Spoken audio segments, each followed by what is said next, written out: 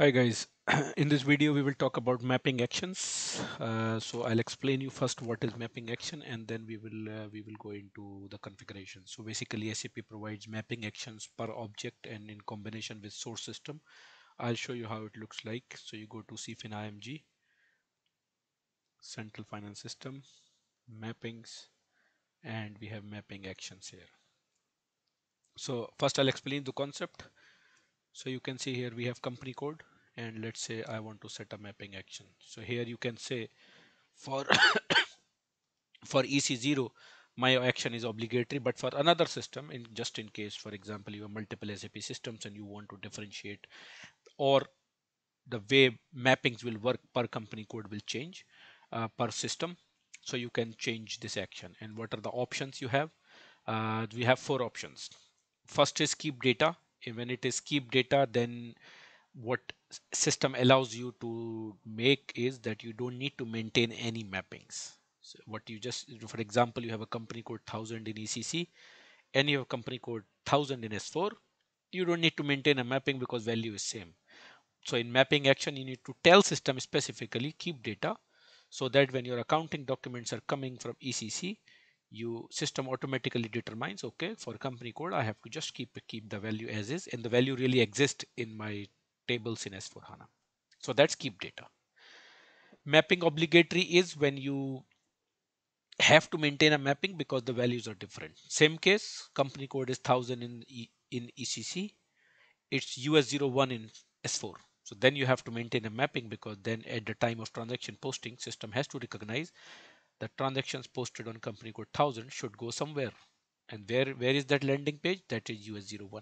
So then when you have to maintain it mapping obligatory, and when it is mapping obligatory, you always have to maintain a mapping. So that's mandatory. Otherwise your replication will fail. Map if possible is a mix where you have some values same and some values different. In that case, what you need to do is you make it map if possible. So system will see, okay, if your values are different and you have maintained mapping, it is fine. If you have not maintained the mapping and the values are same, it is okay. For example, you have two company codes. I'll give you with example here. So you have a company code 1000 going to 1000. So no mapping necessary. But if a company code 2000 is going to US01, then of course mapping is needed, right? So in that case, what you need to do is you need to maintain a mapping action map if possible. And with that mapping action, you don't need to maintain this mapping. Wherever they have similarities in values, you just ignore it. But in your mapping tables, in your CFIN map manage, when you upload the mappings, you have to upload only for the values which are different. So that's mapping map if possible. And the last option is clear data. Clear data is nothing but if the value you want to remove. So of course you cannot do it for core values like company code. I will take another example for clear data, and I will say uh, wherever we can remove, because of course we cannot remove all the values, some necessary values. Let's say reason of investment. I'm using it in ECC, but I really don't care my reason of investment in S4. And I will say, okay, clear data.